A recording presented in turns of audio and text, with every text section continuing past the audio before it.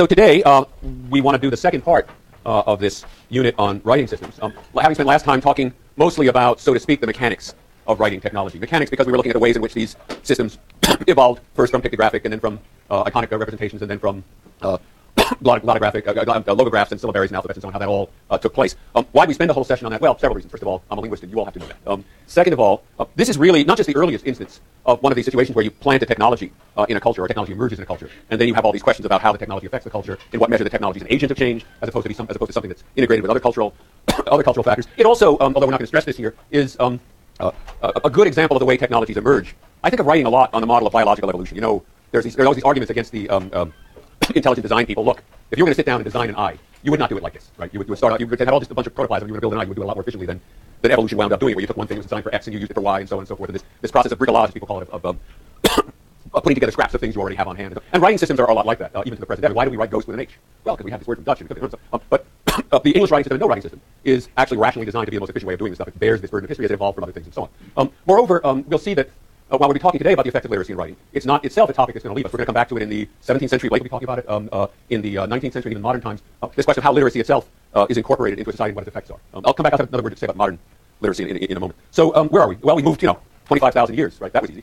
And we're up to the point at which fully developed writing systems are being used in societies. There are now what we can speak of as literate societies, and we want to know what the effect of those is in those societies, or how they combine with other things to create or to in the process of societal change. I want to put this in a neutral way. So what I'm going to do today is talk first about technological determinism. This is the first, so to speak, application of the theoretical stuff that Paul was talking about the session before last. Then say a word about this notion of writing in the stages of culture. If we're trying to stage culture, so to speak, if we're trying to set up various levels of development, or it's not clear how to put that, what role would writing play in those? And then we'll come to talking about the consequences of writing, which was the subject of the homework. Consequences of stuff. Say a word about something that follows from the homework, which is this business about the relationship of alphabetic to logographic systems of Greek to Chinese. And then I want to say a bit about the cognitive implications of literacy, and whether in fact this still holds now, given the technological world in which there are alternative technologies for doing some of the things that only writing could do. This idea that changes in a writing system or a method of written communication affect society begins in discussing the Greeks, and that's what Havelock is concerned with. But it just continues right up to the present day. If you look at what people say about texting, for example, it's the end of the world. It's the end of the English language. The English sentence as we know it, said James Billington, the director of the Library of Congress, is finished because kids have stopped passing notes under their desk in class and started texting each other. That's the end of society.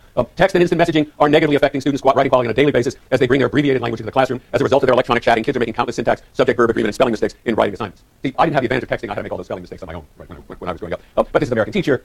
Will text messaging produce generations of illiterates and so on and so on. Now, the people at ETS say, it's funny. These kids are all spelling you, capital U, but we don't see it a lot on the college boards because they're not stupid. Right? If you're stupid enough to do that, you don't deserve to go to college. But this form of argument is very like the form of argument in a negative way that Havelock is making. That's been made about writing. It was made 25 years ago about word processing. This on the lower left is a display. It's actually a display of an Osborne. My first computer was an Osborne. It was pre IBM PC. It was supposed to be portable. It was called a Luggable. It weighed about 18 pounds. It had a screen about 4 by 5 inches, and there's a display. And it had a word processor called WordStar on it that I used. And at that point, this was a little even earlier than 1987. But at that point, people were saying, word processing is going to fundamentally change human cognition. A philosopher named Michael Heim, in a book called Electric Language, says digital writing invites the formulation of thought directly in the electric element. There's not only a new technology available in word processing, but a gradually emerging sense of a new kind of community. And in such a community, psychic life will be redefined because we had word processors.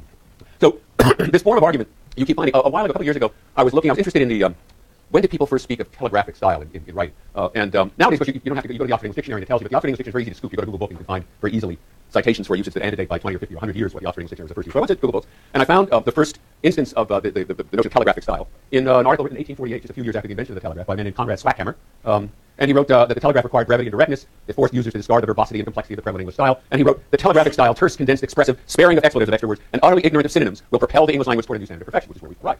Thanks to the telegraph. 50 years after this, you got Henry James and Meredith writing the most ponderous, complex English sentences that have ever been written. But this idea that a new technology of communication, new technology of writing, changes the way we think in profound ways is one of the very, both modern and antique antecedents. So, the importance of this for understanding culture itself is evident in the amount of attention that's given to people like Goody and Watt, who wrote about this, or Havelock, whom you read. Because there's a distinction that people keep trying to make in culture. They want to make stages of culture, but every time they try to impose a certain template on cultures, you get into trouble. Or people used to talk, for instance, about primitive societies and advanced and developed societies. A lot of people still talk that way, but it's not, among other things, a very helpful way of thinking about things. It really doesn't explain a lot. Never mind that it impedes understanding of what's going on in these societies. So then people began to talk about simple or closed or savage society. Savage here more like a French sauvage, wild, untamed, not in the sense of ferocious, as opposed to complex or open or domesticated societies, and trying to make the distinction there. This is the distinction, many people would argue, between anthropology and sociology.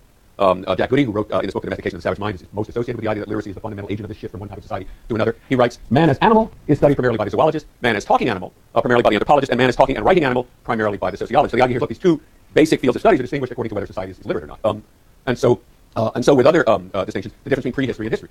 The idea being that it's only when people can talk about themselves and report what they're doing that you have history. That people like Blake can spend years doing dissertations mired in dusty archives, sneezing. And then before that, it's only prehistory. And all of this, the story goes, grows out of this fundamental distinction between orality and literacy. What's the importance of literacy? Well, we've been talking about it in what we talk about in connection with Havelock. But the idea is that these are two fundamentally different modes of cultural transmission, of carrying, let's say, information from one generation to the next, from one stage of culture to the next. So in oral societies, information is passed on in this chain of conversation, so to speak.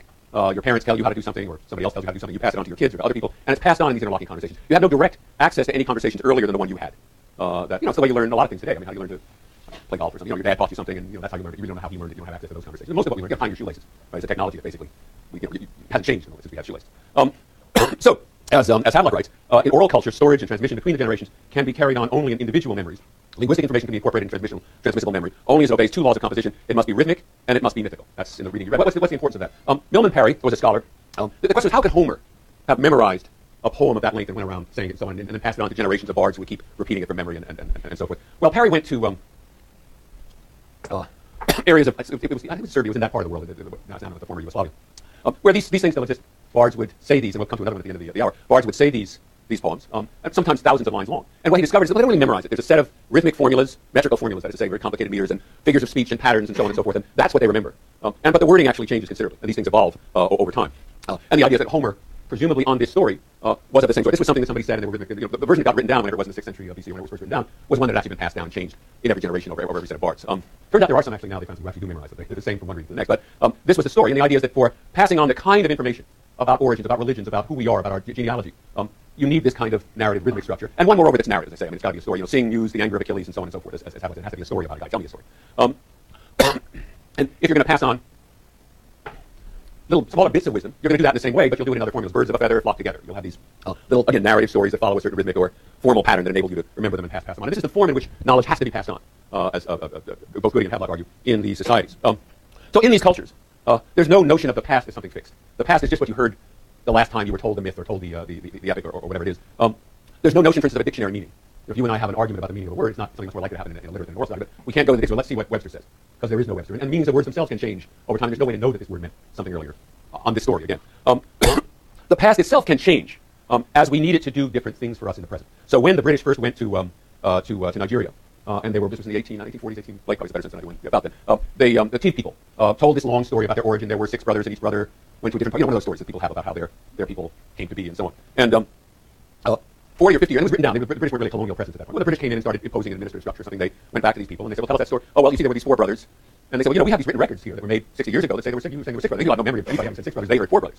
Why did it change? Well, those stories were not just idle fantasies about the past. They were ways of explaining, let's say, relations of property or relations among kings and genealogies and so on and so forth. And when those changed, they just went back to revise the story. We now have 4 kings, so there were 4 brothers to start. So that's the work that these stories are doing. And because they're flexible in a way, because they aren't written down, because they can be changed as need requires, they do change. So there's no sense on this story again of true history. There's only the story about one's past that one brings to explain whatever's going on in the present. So in the in the beginning, you begin to get these literate societies when writing systems are developed. As I said last time, and as Havelock makes clear, it isn't as if you just come in and boom, everybody's going to be literate. You can't do what Castro did in Cuba when he came to power in the late 1950s, and the literacy rate in the country went from 15% to 90%, because everybody had it. That wasn't the way it worked. There was a small caste, or class, really a caste of people, who understood this technology of writing. I think I have the wrong slides again. This happens to me a lot. All right, well, we'll see how it works. Yes, okay, these are all right. Okay. There was a small cast of people who were scribes. If you were in Egypt, you got to be a scribe because your dad was a scribe. It was kind of like getting into Princeton when I was in high school. George Bush was in high school. You went to scribe school. And this was the only activity, by the way, for which there were schools in Egypt. You want to become a bricklayer or a carpenter or a weaver, you apprenticed, as people did until modern times, still do for those trades. But to be a scribe, you went to a scribe school. And you practiced writing on papyrus, which Paul will come to next time, until you learned to write. And there were really 2 systems of writing. There was what's called a cursive style. That was a much easier style to write. And that was the one used for record keeping and administrative records and commercial transactions and so on. And then there's what we think of as Egyptian writing, which is hieroglyphic. This much more complex, semi-logographic, semi-syllabic system that was used for writing down laws, for poetry, for religious and liturgical texts, and so on and so forth. And that's the stuff that survives on the walls of tombs, because that was where those were the places where you had these important things to say. But actually, cursive writing, which was the first one these kids learned, and the easier one, was more widely used. And the functions of literacy were fairly restricted to initially in Sumer, to record keeping and administration and rituals, but weren't used very widely. There was nothing like universal or even general literacy of the sort that Havelock's talking about that you get by 5th century Greece or in other societies. All well, today you can just make a society literally all at once, but the development socially of literacy systems always follows this path. And in a certain sense, it's still with us. I mean, are we still a scribal culture? Well, I mean, no, everybody here knows how to read and write, and presumably, my guess is learn to read and write, you know, by 3 or 4, whatever, you were just reading and writing, living in a literate society. I'm going to talk about that at the end of the hour. But in a certain sense, in certain of our writing technologies, we're still something like a scribal culture. Let's suppose I walk in here, and I say, gee, you know, I came to a yard sale, and I got this Dell computer, complete hard drive, completely wipe clean and so on, and this old router. Is there somebody here who can help me install Windows and connect to the router with Wi-Fi? So how many people can do that for me? Okay, those are leverage your entire. Okay, those of you who don't have your hands up, those who have their hands up, you want to make friends with them before the end of the semester. This is a skill, and this is an unusual population, I think. I mean, that is the number of hands that went up here is probably 3 or 4 times the proportion of, you know, if I randomly pull people off a bus on University Avenue. That's a, so to speak, scribal skill that only a certain number of people have that we all require some help with. Just to get, you know, I spent the weekend trying to figure out why Gmail was deleting, sending all my incoming mail directly and deleting messages, and I finally, oh, it's over here. But we're all required to deal with this, and most of us deal with this not that comfortably. When you get literacy, the idea is you get fundamental changes in cognition, the way people think about the world. This can follow simply Jack Glee, who's, as I say, written about this in The Domestication of the Savage Mind, gives this example of just making a list. What happens when you can make a list of things? Stuff I have to do today, stuff to get at the supermarket, courses that you need to for a degree, whatever. People we're not going to invite to our party. You make a list of things, and all of a sudden you have a visual array, and you can imagine rearranging them. You can perceive relationships among them. You become aware, as Goody says, of these distinct possibilities of order. And this, Goody says, is something that you only get once you have a literate society, this kind of elaborate structure. Now, in fact, it isn't clear, and as Goff kept saying in her essay, you know, it didn't really happen that way and so on, but even in pre-literate societies, there's some instances in which people obviously have some fairly sophisticated list-making abilities. The most spectacular of those is the grammarian Panini, a Sanskrit grammarian of the 6th century, I guess we're supposed to say BCE now, BC, who created a grammar of the Sanskrit language. The Sanskrit language was by then slightly archaic. It was perhaps Elizabethan English is to us. It wasn't completely, it wasn't Latin to us. But it was sufficiently archaic and unfamiliar that they wanted. It was the liturgical language of the Vedas, the sacred text. The Vedic religion became the ancestor of modern Hinduism. Was the ancestor of modern Hinduism. And so Panini basically wrote a grammar of Sanskrit. It consisted of, I don't know, 3,950 odd rules of Sanskrit, of highly complex structures. In fact, by far the most sophisticated grammar, descriptive grammar of a language that anybody did until the 20th century. And people still use some of those categories. He categorized all the compound types of Sanskrit. Compounds are words, you know, like blackboard or saber-toothed tiger and so on, saber-tooth and whatever. And they have different classifications. But we still use the Sanskrit word dvandva, for example, meaning we linguists. Dvandva to mean, for example, which means to denote compounds like firebomb or something that where the two words, the thing is both participates of both categories and so on. So Panini did this grammar. It isn't written down, and it is in a metrical form. It isn't written down until about 200 years later. It's not clear, we don't have records of Panini, but from internal evidence from Panini's text, we have a good idea where it lived. It isn't written down until 200 years later. He may have had some access to Aramaic scripts to help make notes and so on. This is basically a very complex, list-structured description of a language in a wholly oral tradition. That I don't know what Havelock knew about Panini. I have no idea what he made of it. But very difficult to accommodate to Havelock's story about, well, not to get writing, so you can do these things. Nonetheless, the argument's made that writing is the technology of the intellect, as Havelock says, that you get that it's fundamentally mediating this transition from the mythical to the logical, empirical thought, that it's crucial in the development of history, of logic, of grammar, of philosophy, and of science. All of a sudden, and much as it's true, the past is no longer mutable. All of a sudden, there is a past. You can go back and read Herodotus that was written centuries ago or whatever. You can say, well, this is the story told, and it isn't like those generations among the tea that change every time the land boundaries are altered. And that words themselves can be detached from concepts. You can now talk about meanings. You know, I don't think the word means that. I think it means this, and so on. So you can have these arguments. Is he a socialist? Not so well. To me, socialist means so. You can have those arguments. The argument goes. Those discussions. The argument goes until you had writing. And finally, it gives you the systematization and decompartmentalization of fields of knowledge. These are all features of our intellectual and cultural life. And Havelock says, look, this all started with the alphabet. So for today's assignment, wait a second, shoot. Oh, damn, this is all a mess. I may be jumping around here. I've got the wrong slides up here. I think I moved these around. Excuse me, give me a second.